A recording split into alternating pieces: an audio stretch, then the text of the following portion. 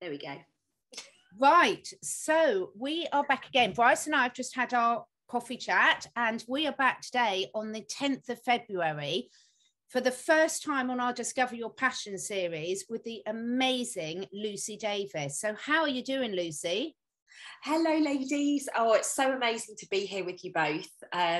Very excited. Been looking forward to this since our last chat, Catherine. So, and your little offline chat with me about it. It's got me really excited because I'm like, this is everything. This is everything that I do. So, apologies in advance if I get extremely passionate as I go through this today. No apologies needed. We want you to be extremely passionate. That's the energy we want. So. Let it rip, girl. We're in that mood today, aren't we, Brice? We've just had our chat and we're just feeling, we were just saying just before we started, that just feeling like spring is the air. I do feel like a little spring bunny. No rude jokes, everyone. But daffodils are coming. Why not? In the UK, yeah, we like a little bit of rude jokes. A little bit of innuendo is right up my street. But Lucy, before we really get into the discussion, now, obviously you've been on my channel before, but not on Brice's. So can you tell the audience a little bit about yourself? Of course, with absolute pleasure. So my name is Lucy Davis. You can probably tell from my accent that I am from the UK. However, for quite some time, I was travelling between, or I was based between Australia and the UK. And wherever my heart was called, so if I ever got an intuitive pull to go somewhere, I would hop on a plane and I would go, and I would always find myself in an amazing magical situation whereby I would cross paths with an incredible healer, or I would cross paths with somebody and they would almost like not give me a physical gift, but they would give me a gift, and a few weeks after I'd met them I'd be like, wow, didn't know I could do that kind of thing. So I have lived my life 100% intuitively since 2017. Prior to that, I was working on the trading floor for investment banks for my sins. I did that up until 2014 when I burnt out physically. Then I took 14 months off of that and went on a massive self-healing journey, which is where I truly believe that I was given my awakening. I'm actually writing my book at the moment about this journey, and so every time I speak it, I'll kind of get really emotional. So if I get emotional today, you know why. And then in 2015, I went back to the trading floor and I promised myself it would be maximum 2 years. And I did 22 months and then I was out the door. And I'm very, very proud. Since then, I've been coaching people. I started in regard to health and healing. Now it's very much around, I use my intuition to help people get whatever it is that they need. So that may be a breakthrough in relationships. It may be a breakthrough because they've got a tumor or something like that. And, you know, that's just the way that I navigate now. I also mentioned to you previously, because I know this is very aligned with you, Catherine, I'm qualified in iridology. So sometimes when somebody comes to me and maybe they've got a tumor or maybe they've got a health issue and they can't quite grasp how they've brought it in energetically and spiritually, I will use iridology as a tool so that they can physically grasp how they have brought this in and how this is manifested in their body. So that's a very, very long story short. It's been an absolute wonderful journey, very, very much intuitive led. You know, if I feel like I need to go to a country, and quite interestingly, my visa's just been approved to go back to Australia. Now, I put that in about 18 months ago, and of course I was blocked every time. And literally in the last few days, it's been approved. And I'm like, okay, what does Australia need right now? I mean, obviously we know what Australia needs right now. And it's just very, very interesting that all of a sudden now I can go back. So obviously they're ready for some of the magic now, I hope, and I pray for them. Can I ask you, before 2014, when you had your awakening, when you were a child, through your teenage years, all that early adulthood, did you have spiritual experiences, or did something just happen where all of a sudden Pandora's box opened? No, really good question. And thank you for asking that. So until I was about 10, I was a bright little button. I had invisible friends, which obviously we know aren't invisible friends. You know, I would have conversations and I would literally round up all the children, and animals would just be constantly around me. Like, I was really, really spiritually awake, although obviously I didn't know that at the time. And my parents were not aligned to that at all at that period. And when I was 10 years of age, I was in an exam. Over here in the UK, we'd have to take an exam to decide whether we go to a grammar school or not. And I was in that exam, and a boy had an epileptic fit. And it was that moment I decided to like just switch everything off, because it didn't make sense to me. And I just started focusing on my schooling and my education. And from there, I went on this huge spiral of self-sabotage, because it just wasn't aligned with what I was doing. Like, I was never meant to work in an investment bank. I don't know how I did it, you know. Like, I look back and I'm like, wow, they groomed me through that, because they could see the light that I had, and they could see the gifts that I had with people that don't come naturally to people unless they are aligned with much lighter things, you know. So it was looking back, and this is why the book is being written now. Looking back, it's been like, it was obvious from a young age, but I chose to switch it off because I guess I was scared. Yeah, isn't that funny? Like, kids, our friend Liz, who did a Catherine's sweatshirt and t-shirt I have on under this, she's brought this up before, because I'm from Georgia, and she's from Tennessee, and this is the Bible Belt, and so there's a lot of with the religious matrix, and we even talked about that with her little boy, her precious little 2-year-old Levi. You know, children are born knowing God, knowing source. Children are born, they don't have to go find the creator. They don't have to go find angels. They're just born like seeing them and knowing them. And it's when we insert them into this controlled matrix that starts to be like taken and closed off from them. And so do you remember seeing like your imaginary friends, or seeing like the angels, or seeing that? Yeah, I do. And what's really interesting is I've got 2 little half sisters, and they're only 9. So there's a massive age difference between myself and them. But what's really beautiful now is they're getting to that age whereby I obviously decided that I was going to step out of it. So I'm nurturing them and reminding them about the fairies. And they often say, because fairies were my thing when I was little, I would see the angels, but I would often see fairies. And of course, my older sister thought I was crazy. My mum thought I was crazy, but I could see fairies. I could feel the elemental energy coming through. And what's really interesting is one of my little sisters said to me just a few weeks ago, but fairies aren't real. People keep telling us at school they're not real. So I'm working with them to remind them of the mysticism and the magic. And I see that as a true gift, because obviously I was only a little bit older than them when I decided, nope, I'm not going to do this anymore. So in answer to your question, yes, I remember my invisible friend. Like, I could probably draw you a picture, probably not a very good one, but I could probably draw you a picture. And now I know that that's somebody who still comes to me in spirit and guides me when I'm obviously working with people. So it's beautiful. That's a lot. I mean, like, to go, you know, because I think Catherine and I mean, I don't want to speak for you, Catherine, but when I was a child, I would see angels, I would see spirits, I would see demons, I saw everything. And you're right. You go through these, and I had some weird in my teenage years experiences with some spiritual attacks, and it kind of followed me, even though I tried to push it away as well. But when we, and it's, I guess when 2014 happened for you and that door was kind of opened again, what was that like? Was it like a coming home, or were you resistant to it, or were you like, oh, duh, I need to go back here again? Well, what's really quite interesting is out of nowhere, something has just fallen over there. So that's just an angel letting us know. I was like, okay, thank you for that. So actually what happened was in 2013, my granddad died. And as my granddad was in his last weeks, he kept saying to me, Lucy, you're here to shine your light. Lucy, you're the sunshine. You're supposed to remind people. And he kept saying, are you happy? And he was on his deathbed. So I was like, of course I'm happy. But I was completely lying to him, completely lying to myself. And I actually see him as the catalyst that started me on this journey. And then in 2014, my physical body burnt out. And I truly believe my guides, the angels, whoever, I've just got goosebumps all down my side. They basically said, we're just going to push her until she has to stop now and she has to immerse in this. And exactly like you said, when I took that first step, it was like I'd gone home and I could breathe again. It was such a relief. I'd been leading this life that I felt so restricted and so held back, and almost like I couldn't breathe. Yeah.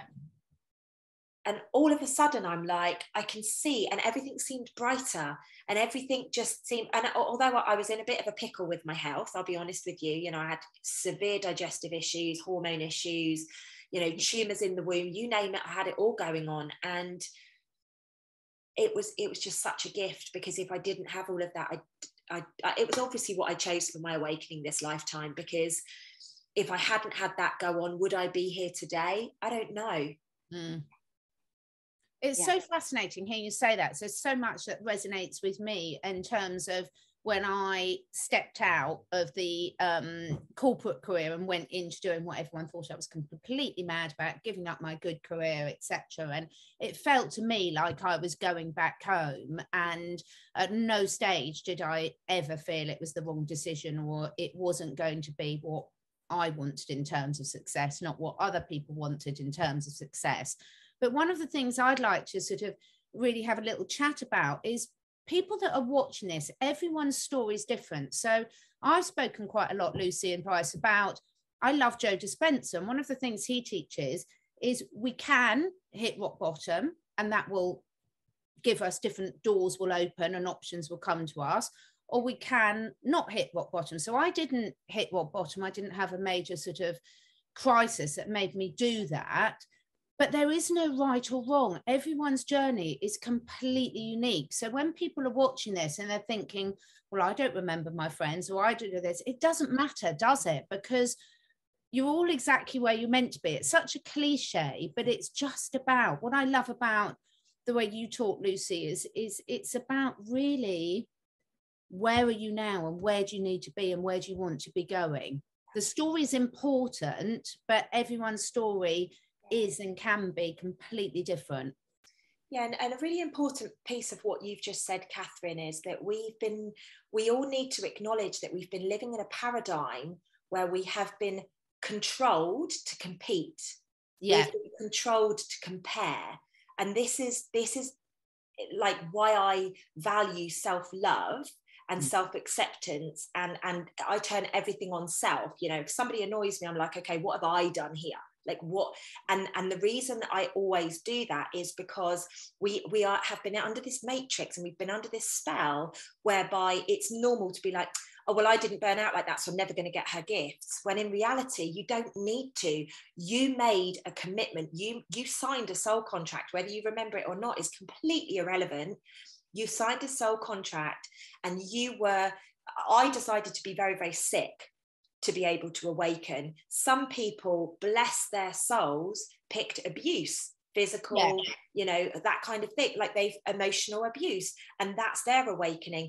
Other people have been through so many lives that this lifetime, it was, you know, breaking a nail on a particular day that made them get their awakening, you know. So wherever you are in your journey, if you find yourself comparing, call yourself out on it.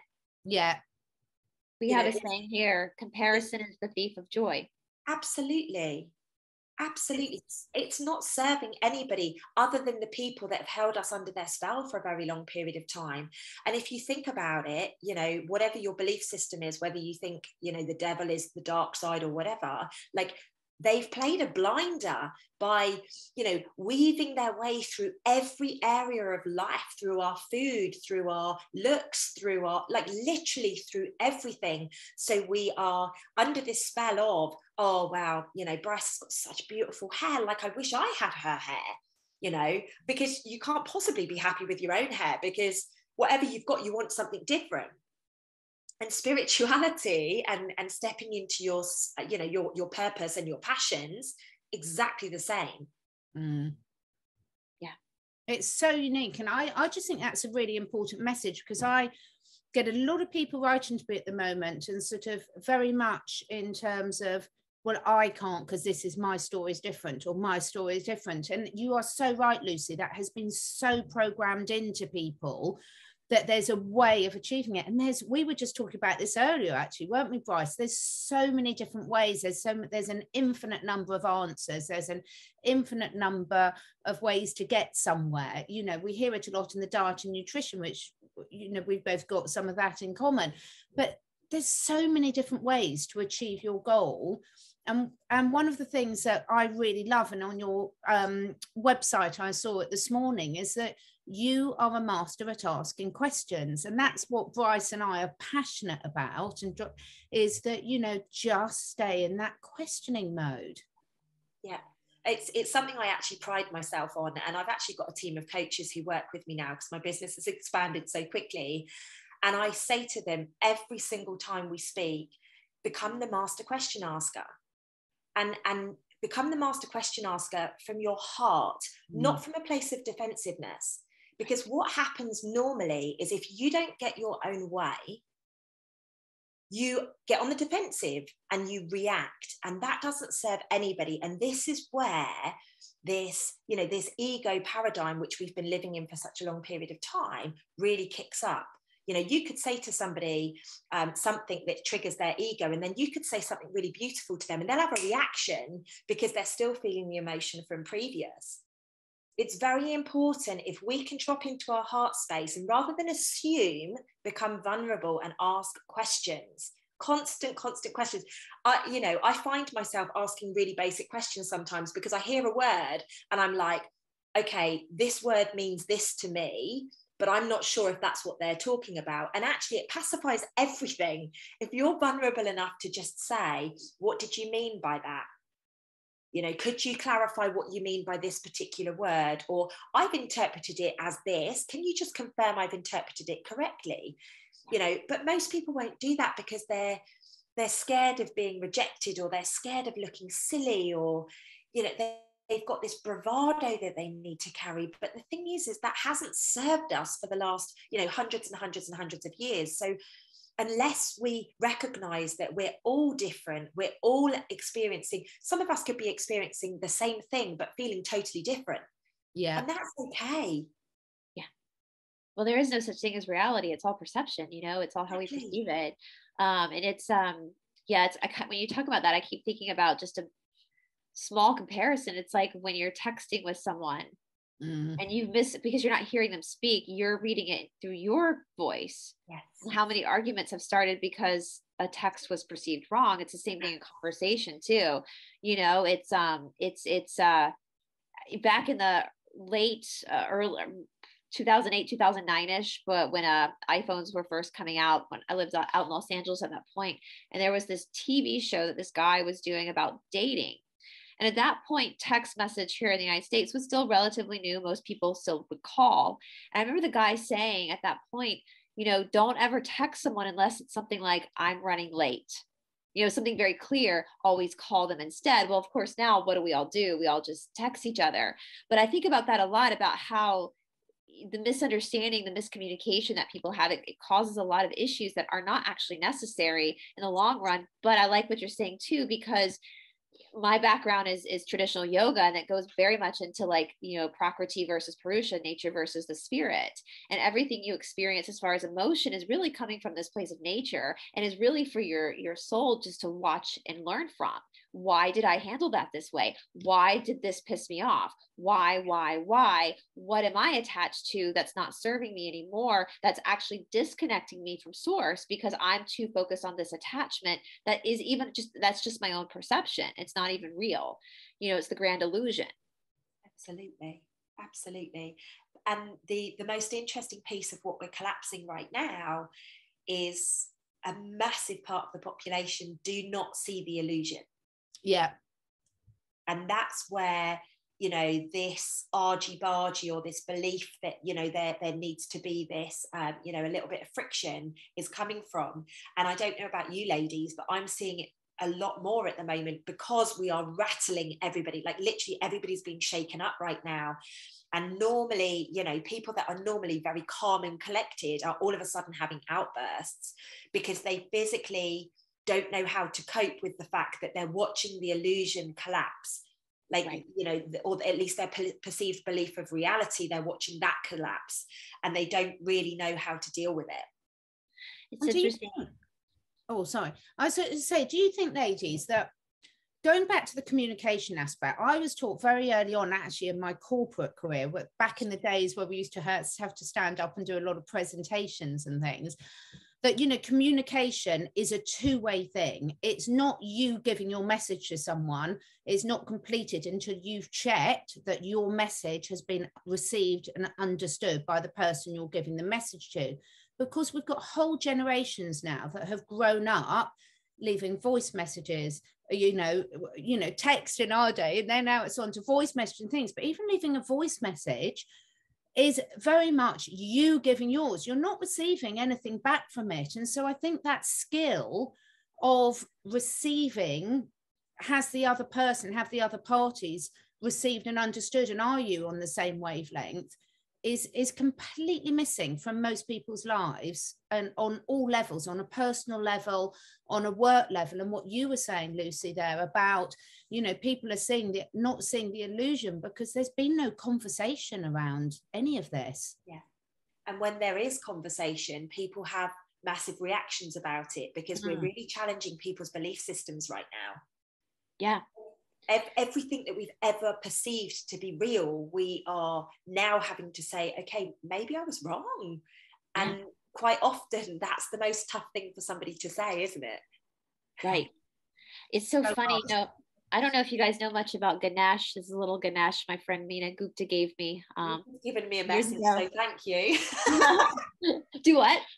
That was just a message for me, so thank you. Oh, well, that's why I felt I needed to show it. Yeah. Well, Ganesh is one of the avatars in the Hindu faith, and he has big, huge ears. He has an elephant head, a human body. He has big, big old ears and this tiny mouth. And so he can hear more and talk less. And he is the bringer of the remover of obstacles and the bringer of obstacles that are serving your highest good. And it's like that whole saying, when you're having a conversation, you're listen to someone to understand, not to respond. Yes. And I was just thinking about my little Ganesh here that Meena Gupta gave me years ago in India. So sits on my desk every day, but listen to understand someone, not to respond. And I was telling Catherine the other day, my sister, you know, here in the state of Georgia, we don't have, you know, here in America, we're really learning the value of a republic, the states kind of being their own territories, which before that was never really noticed, I don't think, by many people, because different states are under different rules right now by that bunch.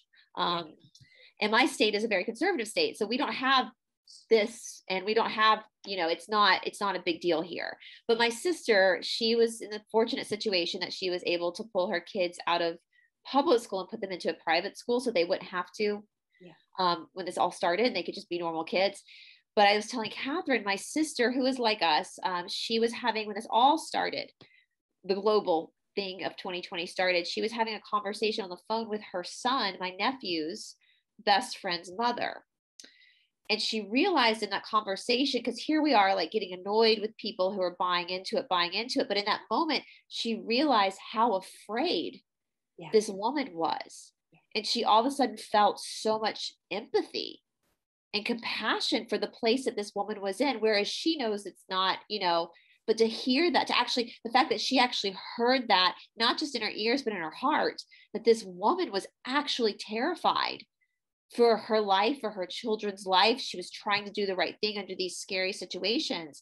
And when my sister told me that, when she realized that, it changed my perception on a lot of people. Like, oh my God, like how scary would that be to be living in that world where you literally think there is something out there that's going to take you out? You know, it's a real skill what your sister did, though, you know, because it's very few people that can actually allow that feeling when it goes totally against their belief system, to actually allow that feeling of somebody else to hit. So it's kudos to her, you know, really kudos to her. And I feel, especially in the early days, there was very few people that had the ability to do that. Like my mum, unfortunately, was very scared. So I had to learn very quickly that there was fear in people, and they truly believed in it, even though I didn't at all, you know, didn't buy into it at all, not even for 1 second. And But very quickly, because it was my mum, I had to step into that space. And there were times, don't get me wrong, that I was like, this is crazy. I can't get my head around what you're thinking. But the fact that, you know, I've known my mum for all of my life, and she's not crazy, and she's not normally a scaredy cat or anything like that. So it was a very real situation. And I just, you know, again, I just think kudos to your sister for allowing herself to remember she's got 2 ears and 1 mouth for a reason, because a lot of people don't seem to remember that these days. They just hear a word and they react or something. And again, it's all part of this paradigm. It's all part of this control and this, you know, this indoctrination that we've all been in. Yeah. And it's funny too, you were saying earlier about, you know, this illusion that we've all been in. And we were having a conversation with an older person a while ago, trying to explain, because they're kind of halfway there, this person in my life, but we're trying to explain like what was really going on, or what we perceived to be going on. And this person just looked up and she goes, so you mean to tell me everything in my whole life has been a lie? And that hit me, because I was like, oh my God, yeah, that's basically what we're telling you. And that realization that for an older person, especially, like their whole life have been a lie. And that struck me. I was like, so a lot of people are fighting against that feeling of like, I can't believe this, because that means that everything I've held to be true is basically BS. Yeah. Or for me, I'm excited. I'm like, yay, that means everything. I know. This is the interesting thing, isn't it? Is that everyone's reaction to that being that realization that everything in your life up until then has been a lie. Everyone reacts to that differently. You know, we're like, oh, that's really exciting, because we thought something was off, but we didn't know what it was. And other people, it's completely terrifying. And I've got a twin sister, and, you know, she loves roller coasters and I hate roller coasters. But physiologically, if we're standing in that queue, it's the same reaction going through our bodies, but she's interpreting that as excitement and I'm interpreting that as fear. It's fascinating, isn't it? Really fascinating. It's actually a really good example, though, that you've just given there, Catherine, because we all, a lot of people out there, particularly, you know, where the truth movement has been concerned, everybody's, but we're right. Yeah. But actually, you are spot on with what you're saying. Two people can be looking at exactly the same thing and be feeling completely different things, and actually see different things as well. Absolutely. Like if all three of us were stood in a line looking at a beach, I guarantee someone would notice the colours more than the animals running on the surface. Or do you get what I mean? We'd all see different things, and that's what we need to keep coming back to. Like, none of us are right. Because right and wrong, again, is just an illusion. It's all based on your experience and what you're choosing to experience this lifetime. And I do feel like I keep being shown that April is going to be a really big period of time for kind of like a mass awakening on the planet. So whether that happens or not, who knows? But I pray for everybody, that everybody, even the people that have been really not wanting to look at the fact that their 60, 70, 80, however many years have been a lie, can start to recognize whatever it is they need to recognize so that they can find their peace. Right. Right. And that's something that we, there's a post that keeps going around the social media as like, God woke you up for a reason. God woke you up for a reason. And I think too, even in this community, what we have to start taking in that compassion as well. Because I know that I've had people try to take my authorization away from me from being a Mr. T supporter. That's my job, to teach. I've had so much smear campaigns. People in my life I thought were my friends just because I was a Mr. T supporter and because I was talking about the stuff that they thought was just conspiracy junk, you know, especially with the little, you know, to be careful what we say on YouTube, but you guys know what we're talking about. And have that anger inside of yourself, but to know that there's going to come a point probably very soon where you're going to have to swallow your pride and be there with open arms to hold these people and tell them it's going to be okay, you know, and be the bigger person and put all that anger aside to help. I mean, Catherine knows one of my favorite quotes is a Ram Dass quote, and it's, we're all just walking each other home. Yeah. We're all just walking each other home. And that's going to be something that we're all in this community, hopefully very soon, are going to have to put on our big boy panties and underwear and like be able to swallow, be that Ganesh with the big ears and the small mouth, and allow these people that we're mad at to have our energy and our shoulder to cry on as we help them. Yeah, I love that you've said that, because I think it was about April 2020 that I actually said that, and people were like, no chance, not going to happen. And I mean, this was way before we even went down this route. Yeah. So you can imagine now, you know, and it's, I'm starting to see the anger in people that have gone along with it and have done as they're told. And I think that's the really important piece here. People have done as they're told because they want an easy life. They want to get back to normal, whatever normal looks like to them. And we can't hold that against them. Right. You know, like, I don't blame them. Like, there's been times where I've gone, God, Lucy, wouldn't it just be easier just to not know about any of this stuff? Exactly. You know, but also the other flip side of that is, I'm not sure physically, emotionally, spiritually, how you would cope with that, all of a sudden it being in front of your face. So, you know, I'm very grateful for the path that I've walked. I'm very grateful that I listened to the calls. But at the same time, exactly what you say, Brice, we do have to love on these people more than we've ever loved on anyone or anything in our lives. Because this is the future of the world that we're going to be doing here. It's time for unification. It's time to come back together, whatever that looks like. Yeah. Can I just put another thing into the melting pot there? Is there's another scenario, and of course there's every possible option in between, that we're not going to get the disclosure that we all think there is, that there could be a way of moving forward without people finding out. So we will still have the label of conspiracy theorist, and look, nothing what you said has happened has come true. And I think for me, that's something that I've been sitting with, certainly since Christmasing, and saying, hand on heart, that to me has really made me look at where I'm at and how will I handle that if that's the scenario that happens as well. And it's very real, actually, and I actually feel that, although I still feel that there's going to be this awakening of people in April, I don't think it's going to be the way that we wanted it to be. Yeah. Like, I think we've got to accept that now. I don't believe any of the, you know, the stuff about the lady, the top of the royals here in the UK. I don't think that's going to come out. I don't think anything about the you know, the little beans, as I call them. I just don't see that, because imagine the trauma. Exactly. Yeah, I was about to say that. Yeah. I've said that before. Like, if there was, you know, for most of us, I think it was, we've been able to take these like stepping stones where we figure one thing out. And then Kath and I just talked about this, because I've said before on our shows that I'm kind of bored with like the political stuff and the medical stuff, and I'm ready to talk about the future. Like, let's move out of that. Like, that's the catalyst that brought us, but let's talk about the future. Let's talk about off-worlders and the fact that we might be living for 400 years soon, and like that the earth itself is transcending into this lighter density of positivity. Let's talk about that. Like, that's where I want to go. But, you know, but imagine, like, just imagine if you are one of your friends or family members who's had blinders on and has been just like, nope, this is all the life I'm living is the real truth, and you're all crazy and blah, blah, blah. And then all of a sudden, if we get that EBS, whatever happens, all of a sudden they're forced to look at everything in one go. Whose nervous system can handle that? Nobody's. They just wouldn't survive.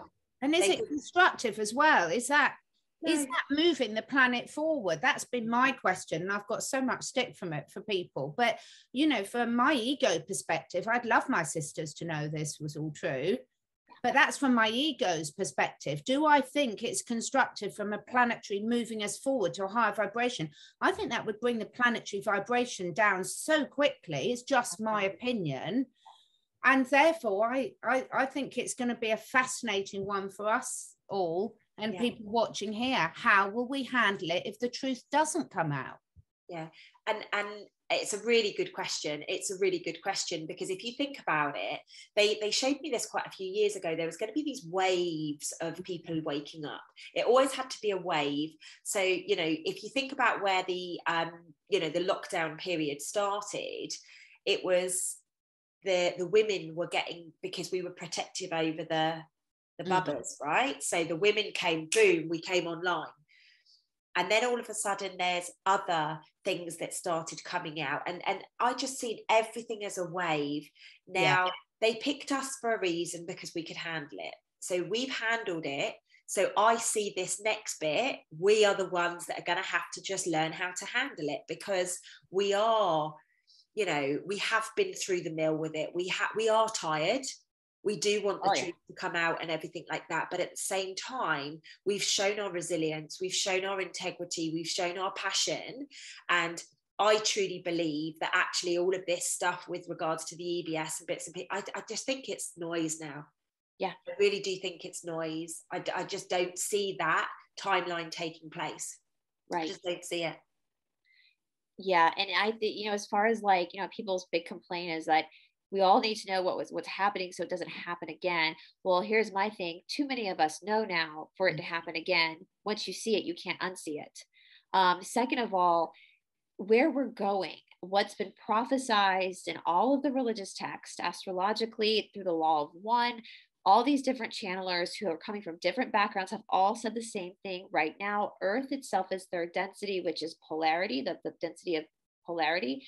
And as it goes into fourth density positive, there's not going to be that polarity anymore, which is a world I don't think any of us really even understand how to fathom, but we're getting there. And so if there's not going to be that polarity in a fourth density positive planet, none of that stuff can exist anyway. Yeah. So as you're saying, is it necessary for everyone to know? Is it necessary for every single human being that ascends into this new density to actually understand everything we know? Is that necessary? Probably not. No. I just feel that it's really interesting, because I've been having this conversation over the last few days. So it's really interesting that we've got to this point again. There's obviously something extremely important that we need to speak about, right? I keep seeing, I mean, we've had such extreme polarity, right? The atrocities, like the depths of the negativity and the depths of where people have taken this, and then the heights that people have taken this. I mean, it's just so extreme right now. And I don't think there's very many people that haven't already gone through it on the planet that could handle it. Yeah. Physically, you know, without even looking at the emotional and the spiritual side of things. Physically, I don't think people, you know, people would have heart attacks. Yeah, literally. Yeah, their physical body would not know what to do with it. I mean, I speak quite openly to both of my parents, perhaps not at the level that I could do with the knowledge that I've got, but I know if I pushed it any further, they would start to have physical issues premised off of what I'm sharing with them, because it's horrific. Yeah. What we have been witness to is absolutely horrific. And exactly what Brice said, there's too many of us. There's no way. I mean, even me on my own, there's no way we're going back there. No way. Like, I will fight if I have to. And Catherine, you've probably heard me say that a lot. You know, I used to fight professional Muay Thai. So if I need to fight, I will fight if I have to. But I don't see it being like that. Genuinely, I don't see it being like that. I see there's got to be a change in systems now. There has to be a collapse. Obviously, Catherine, I know you know, but I'm working with a guy called Paul Boys over here in the UK, and we are literally setting up new systems. Doesn't matter about the old ones. They don't work. Let's not give them the energy. Let's create the new and take whoever wants to come with us. Let's go. Yeah. You know, that's my passion right now. Is we've sat in the trenches, if you like, for long enough, and it's time now to say, right, we know it's not over back there, but unless we create the future, unless we create what can then be adopted by other people around the world or whatever, we're continuing to hold ourselves back. We're not actually allowing humanity to step forwards. Exactly. Because energy flow, you know, is where attention goes. And if we truly believe that, it's so important that as many people as possible live that. So Brice and I have spoken loads, Lucy, about this balance, this seesaw balance between, sometimes some information is really important to help you course correct and make different decisions in your life, but that is different for everyone. So for example, I don't need to go to a factory farm now to know what happens at slaughterhouses. I've got enough knowledge that I don't need to go there. And actually, I did go through a stage in my life where I did so much work with rescue animals and abused animals and everything. It was actually detrimental because I was staying in a pity vibration. And I had to sort of go through that learning curve to realize that I wasn't being very constructive then in my actions when I was stayed there. But that was a stage I had to go through to sort of then realize how I could be more constructive in where I was putting my energy. And I think, you know, I strongly believe in a placebo effect, and I strongly believe in the nocebo effect. And to tell huge swathes of the population, just for an example, say if some of this stuff is right, let's just say for scenario, what good is that going to do, saying you're all going to die? It will just that constructive. It will create more fear. It will create a huge wave of illness. Whereas actually, we know there's so many healing modalities out there, mind, body, you know, whatever resonates with that person as an individual, that let's put our energy there perhaps, and that might move us forward a lot quicker. I totally agree. Just imagine now. I mean, there's so many millions of people in the truth movement across the world, right? Imagine if every single person stopped sharing the same old regurgitated stuff now and started talking about New Earth, started talking about the new healing centers, started talking about how we're going to treat animals properly, talking about how we're going to cleanse our water, talking about how we're going to, you know, police things and have our military and stuff like that working. Just imagine what we could create like that if everybody focused, you know, and as you said earlier, Joe Dispenza is a great example of this. Get a number of people in a room, focus on one thing, and boom, it happens instantly. And this is where I'll be honest with you, I've become very distant from the truth movement because it just isn't serving me anymore. My life is going to a much higher level frequency, and it isn't that I've forgotten that or I've forgotten my roots. You know, I was a speaker at the protest and all of those kind of things. And I even spoke very recently at a protest, but it was to bring the consciousness up because everybody else is talking about this and talking about, and I was like, if I'm going to do this, I need to be able to speak about what I would like to speak about. And they were like, of course, we'd love you to. And of course, at the end of it, I probably had about 50 people come and say to me, thank you so much. That's the message that we needed. We don't need to hear about this anymore, or the numbers, or the argy-bargy, or, you know, what's going on, or who's arguing with who. Like, we're kind of tired of that now. Yeah. And those people, like we were saying, Brice, earlier, those people that do need to hear that will hear that, and they'll be naturally drawn and resonate with the people that are going through that, are doing that message. And so there's no judgment in all of this. We're sort of sharing our journeys that we've been through and where we're at, and everyone will be on their own journey, and recognizing, as we always say, you know, is this serving me? Is this serving me now? Is this what I need to hear now? Is a really good question to keep asking yourself. I think and I don't want to speak for the three of us, but I know for me specifically, the dark stuff, the hard stuff that I want to step away from now was so important when I found it, because that was the catalyst that made me start questioning. And as Catherine and I, and I don't need to look at, somebody sent me a long time ago, somebody sent me a recording of a little being who was, I'm trying to be careful about what I say, who was at that restaurant in DC. And it was a recording of this little being crying because somebody was in there, you guys know. And I listened to 2 seconds of it and I shut it off, and I sat there and just started bawling because I couldn't hear it. I don't need to hear that stuff to understand what's happening. I don't need to be face to face with the atrocities, what's happened, to understand what is actually happening. And I know what's happened.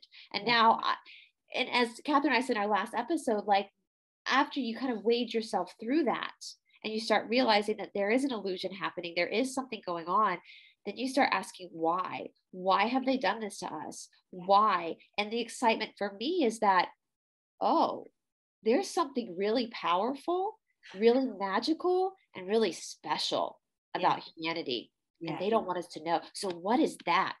That's what I want to start focusing on. Good. Why were they covering this up? Who are we? My friend Stephanie and I say all the time, who are we? Like, who are we? I love that.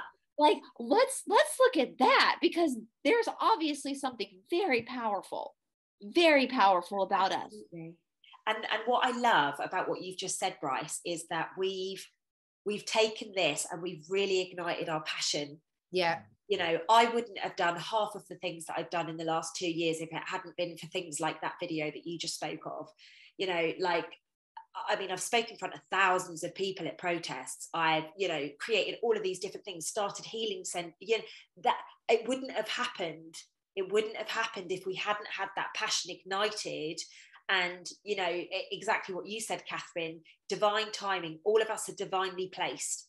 We need people that are still sharing that stuff so that they can help the people that are going through their journey. It's just not me anymore. It might be you, it might not be you anymore. And there's no judgment for that, you know, still going on or still the same information being shared, because it will resonate, like you say, with the people that are there for it to resonate with. You know, and just imagine, I've often thought about this, and I'd love to hear your opinions on it. Imagine if the whole world had woken up at the same time. Your faces said it all. Yeah, it would be chaos. Well, it's funny, you know, we've been told, and this has kind of been annoying me lately. I know I've talked to Catherine about this. I know we have to be careful. Like, I use the term movie a lot on my channel because of censorship. But I think a lot of people have taken that whole, this is just a movie, and they don't understand exactly what that means. And they're just sitting back and like letting other people do stuff. Yeah. You know, when Mr. T said all those years ago, the storm is coming. What storm, Mr. President? What storm, Mr. President? It said 3 times, what storm? And he said, you'll see. My understanding of that is we're the storm. Yeah. And it's not us having a battle. It's us going, you know what? This is all an illusion. And I'm going to figure out how powerful I am. Yeah. And then we're going to work on that together. And that vibration is going to be that storm that takes down the illusion. Yeah. It has to. I love that. I love that. And that really links nicely with how I feel about it, because I've been saying for a very long time, nobody is coming to save you. Nobody. You know, like, I love the work that Mr. T did. I love the work that other people have done. Nobody is coming to save you. And too many people have sat back on their laurels and are waiting for certain characters like Mr. T to make a comeback to rescue them. And quite frankly, we've wasted time because of that. Yeah. Now is the time. That's the old system of having someone do it for you. You got to save yourself. Exactly. And it's time to just, like, whatever feels right to you. You might be like, well, I'm just going to go for a walk. Great. That walk will generate something for you to take forwards. If you're like, yeah, but I don't know what to do, I need somebody to direct me, just do what feels right. And trust me, the gold will start to flow. Yeah. I had no idea that I would be helping create a plan for the UK to get out of this mess. Like, never in a million years. I always wondered why I was a project manager on the trading floor. I always wondered why I had to do global projects and stuff. And now I'm like, aha, now it makes sense. But it didn't make sense when this stuff started being presented to me. I didn't realize that we had to collapse all of the systems. I didn't realize, and I've actually had firsthand in the last 2 years of how corrupt the police is, how corrupt, you know, the military and not everywhere. And I'm not saying everybody, but there is a massive proportion of it. Yeah. And I've had to experience some of that firsthand in the last couple of years so that I get it, because I didn't get it before. You know, I would never have comprehended before that somebody could be sent to prison when they were innocent. Like, I just couldn't get my head around that. Now I've witnessed it, and I've witnessed how people can throw slander and stuff and end up getting other people in. Like, but I look at it as a gift. This is the thing, because I'm like, wow, now I've got the insights. Now I can offer that knowledge in how we're going to get out of this mess and how we can restructure this stuff. It's so funny. Every time we speak, Lucy, it's like absolutely spooky to me, the synchronicities, because I was a global project manager as well. I had my own project management company before I then went on to the more holistic stuff.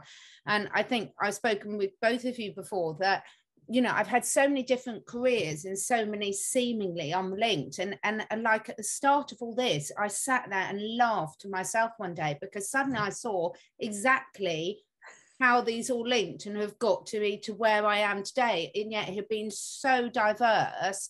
And it really did. I literally did laugh outside. And when one of the things you said earlier about, well, we do it because we can take it, one of my really important most important job from the external point of view, that's what they always just say to you, Catherine, we're saying this to you because you're the one that can take it. And it used to really piss me off, because I was like, well, I'm not a dumping ground for all the people that can't. But now I see why. And at the time I didn't. It's actually a huge compliment for you. It's actually a huge compliment, right? That they thought that you were strong enough, but at the time it's like, I don't get paid enough for this, and I don't have enough hours in the day for this, and why are you picking on me? What about them? Like, there's boys here doing it, you know. It's really quite interesting, isn't it? But everything served us. It's just the excitement, you know, sort of comes from all of us. And I think, you know, this is the thing, is this is why we wanted people to talk about their passions, because it does not matter what your passion is. We need all of the different things. We need all the players on the football pitch. You know, you've got to have a goalkeeper and strikers. Without one, you know, it doesn't work. And this is what I love, is just seeing the people that are stepping up and what they're doing. I mean, some of my friends and clients, that what they've achieved over the last 2 years is absolutely phenomenal. Yeah. When all of the odds were stacked against them as well, you know. Absolutely. Get out to see people, couldn't interact with people, and it has literally sorted out, like, you know, it really sifted through the weeds to be able to grow properly, hasn't it? It's amazing. And normal people just, and I don't mean this in the way it's going to come out, but I'm going to say it so people can comprehend it, like basic normal people doing extraordinary things right now. You know, like I'm in awe of so many people around the world. I look at them and I'm like I'm their biggest cheerleader. I don't know them from Adam, but I'm cheering them on, because even if that one little thing, that one little, you know, bulb that they've planted this year, it comes up, you know, it's going to be huge for humanity. And I think that's what's important right now. Doesn't matter if you love animals or love humans or love food or love, and like, just figure out what it is and just go do something in alignment with that. That's all we can encourage right now. I love that you said that, Lucy, because I know I laugh because I've had people accuse me of being Princess Diana, that I have a mask on, which I don't. And then, I don't, and I'm no mask here, guys, and I'm literally younger than William, so thanks a lot. No, but I've also had people believe that I'm her daughter. I'm not at all. I've had people ask me if I'm a Kennedy. I'm not. And I've seen that a lot. I'm just Brice Watson from Atlanta, Georgia. Like, that's all I am, you know? And I love that you say that, because and I've told, I don't know if we've talked about it on screen or off screen, Catherine, but it's funny, but it kind of makes me mad sometimes, because I'm like, why do we have to be somebody famous in order to actually do something? The old paradigm. It's the old paradigm, right? Only people that have got lots of money and lots of fame and lots of support can do this stuff. Well, we're rewriting the record books, right? That's what we're doing here right now. We're changing it. Like, I'm just some normal girl that was born in Bournemouth in England, you know, to a normal mum and dad, and had a normal life. But you know what? I know I'm going to help lead the UK out of this stuff. Like, I know that. That's not my ego speaking. I just know it because I'm doing it. Yeah. And that goes back to the whole idea of, like, what are they hiding? That we're magic. You're just as magic as Princess Diana. You're just as magic as any celebrity you idolize. And we shouldn't be idolizing celebrities anyway. We should be respecting people, but understanding we are all sovereign beings. Yeah. We all have that spark of life inside of us. It doesn't matter, you know, if you're on the cover of a magazine or, you know, just living in the Midwest and a housewife with no social media, you're still just as magical. And I get people asking us too, I'm sure Catherine too, like, what can I do? I don't know what to do. Just holding that vibration is enough sometimes, because you are enough. Yeah. You are enough. And I love it. It's so, you were saying I used to teach Mysore classes in the morning. I thought that was what I was going to do for the rest of my life. But when we shut down, the Shala that I was running my program out of shut down as well. And I went through this whole, like, dark night of the soul. Oh my God, what am I going to do? This was my life. And then all of a sudden if you had told me 5 years ago I would have a channel, I would have laughed at you. You know, like if you want to make God laugh, tell him your plans. Because I guarantee you, the universe has a way more exciting plan for you than you could ever plan for yourself. So I like that you just take one step at a time, because you will start getting the information. It'll come. Absolutely. And what you've just said there really resonates with something that happened on Friday. On Friday, I was doing loads of stuff and I was meditating, and I just kept getting this vision of, you know, the gods and the goddesses, and, you know, the people that we're like, yay, they've got us here in the past, just sat around a boardroom table, you know, kind of pulling all of these ideas together and just allowing everybody to recognize that they are magic. You know, and that's the vision that we need to keep holding, is that you were chosen to be here. Like, you are more than magical, and you are going to unpick whatever it is that you've gone through, and you are going to one day look at yourself and be like, wow, I did it. It makes me laugh when you said this, and I think throughout all of this you have to maintain a sense of humor, most important yourself. Because when you were saying that, Brice, I was thinking, no one's ever thought I was ever anyone like that. It's like, come on guys, who am I going to be? I'll be let me tell everybody, if you saw a picture of my mom and my dad, I'm their child. I'm their child. Trust me, I'm their child.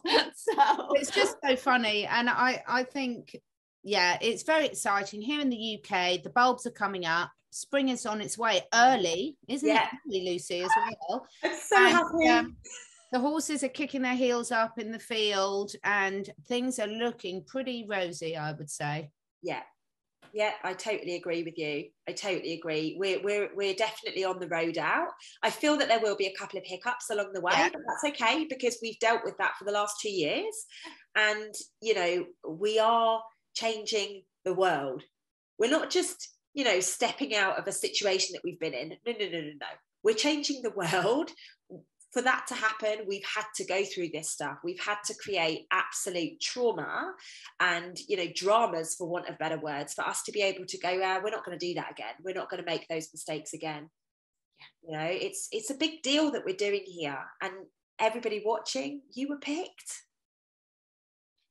Fantastic. Thank you so much, guys. That just such great. Thanks for having me. Now, Lucy, you've got, obviously I will be putting Brice and Lucy's links below, but what's the best way for people to connect with you? Instagram is probably where I hang out the most. So Catherine can pop my link there, but I'll also give you my email address.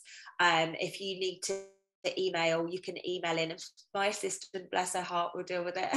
And she'll get hold of me pretty easily. So yeah, and likewise, if you ladies want to send me over your details, I can pop that on as well. Be good. Fantastic. Well, I hope everyone's enjoyed that as much as I have. It was a really lovely chat, ladies, and hopefully to be continued. For sure. Lovely to meet you, Brice, and thanks for having me again, Catherine.